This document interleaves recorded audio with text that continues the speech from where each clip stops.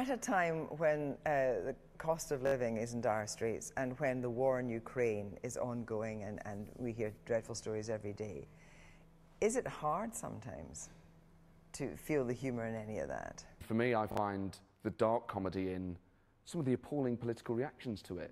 I see people in the Labour Party blaming NATO for what's happening instead of Vladimir Putin. I see people blaming Joe Biden.